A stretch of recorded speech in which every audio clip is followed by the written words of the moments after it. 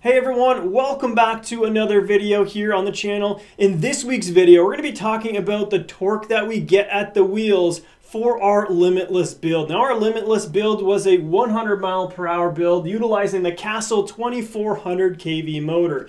Up on the board, we're going to have all the specifications that we'll have to have in order to get the calculation for the theoretical amount of torque that we can get at the wheels for this vehicle. Let's start off by taking a look at the gearing. Gearing was a custom set specific for our build because of this high RPM Castle motor. The 2400 kV motor was run on an 8S lithium polymer battery pack. In order to get the speed down from a very high amount down to a more realistic goal that we set, which is 100 mile per hour, we had to go and increase the amount of teeth that the spur gear had. Now, Arrma did not have a tooth count that is this large within their product lineup, so we actually had to use a pinion. This is a pinion gear that has essentially been fitted onto the spool shaft in the center of the vehicle. We utilized a 22 tooth pinion gear and a 42 tooth pinion gear acting as our spur gear. And then for our differentials, we had the stock 13 tooth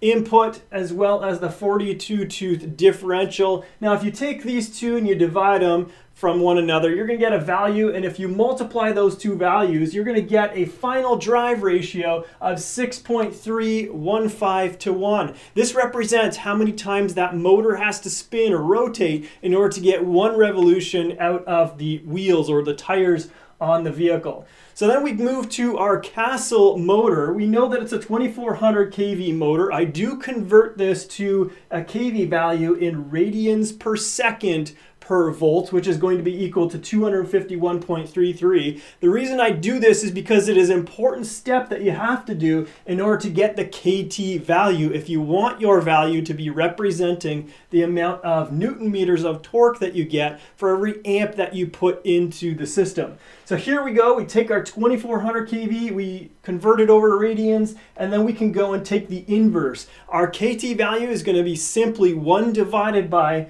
our kV value, our kV being 251. You take 1 divided by that value, and here you get 0.004 Newton meters per amp. Now another way we can represent this is by 0.00295 foot-pounds per amp. Now do note, if I say pound-feet or foot-pounds, it's identical. It doesn't matter which one you put first here. Now the last bit of information that we do need is that max or peak current.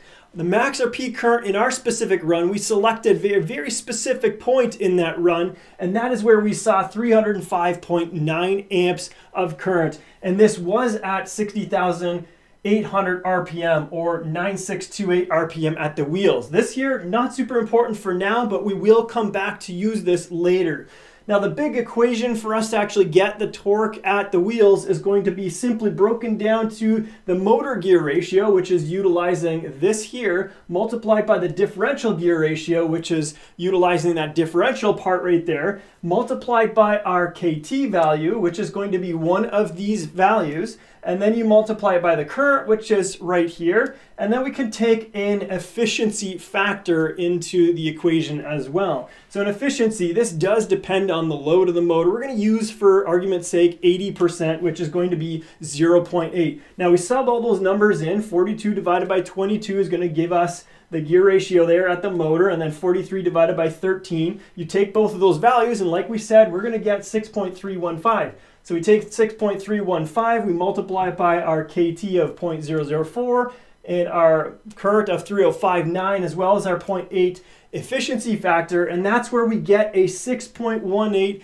Newton meters of torque coming at the wheels of our Arrma Limitless. Now if we do represent this differently in our pound-feet or foot-pounds units there, all we did is take this value and replace it for our KT value here. We get 4.56 foot-pounds of torque. Now when you take that into consideration, that's quite a bit of torque that you're getting at the wheels, especially since we know those wheels are rotating very, very quickly. And we have that right here at 9,628 RPM. 4.56 foot-pounds of torque is definitely a large number for a radio-controlled car. But do remember that this is only a split second that you're going to see this amount of torque being output by the system. Once we hit top speed, the motor just needs to handle the load created by air drag, rolling resistance, and all these other resistances. It no longer needs to accelerate the car, reducing the amount of power required there and torque required ultimately at the wheels. So now the next equation I threw in here because a lot of us would recognize horsepower, and we can talk a little bit about that as well. So the power at the wheels, we know that the formula here, and if you are a car guy, you will recognize this formula, RPM times the torque divided by 5252. That's the factor that's going to make all the units make sense.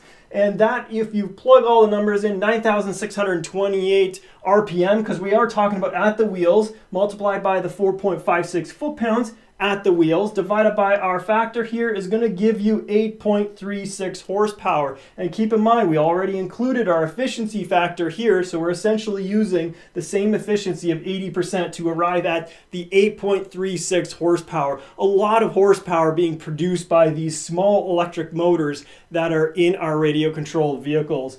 So there you have it. That's the amount of torque and power that the Limitless is putting out, even at a small-ish amount of speed at that 100-mile-per-hour mark. Well, guys, that's it for this video. I hope you enjoyed it and maybe even found a small appreciation for the amount of power that is in our radio-controlled vehicles. As always, like the video if you do. Don't forget to hit that sub button so that I can see you guys in the next video. Thanks a lot for watching. See you in the next one.